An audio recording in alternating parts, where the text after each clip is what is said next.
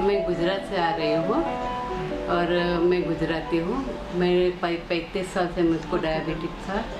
Diabetes से वजह से मेरे पूरा बॉडी में सब खराबी हो गई थी। मेरे अभी आँख के भी इलाज चल रहे थे, फेफड़े का भी इलाज चल रहा था, हार्ट का चल रहा था, पैर में गैंग्रीन हो गया था। अब डायलिसिस मेरा चालू है, इससे मुझे ठीक लग रहा है। पर यहाँ आने के बाद, टेंशन लगाने के बाद, जो मेरे आँख में विज़न नहीं था, जो बहुत कम विज़न था, वो मेरा इम्प्रूव हो रहा है।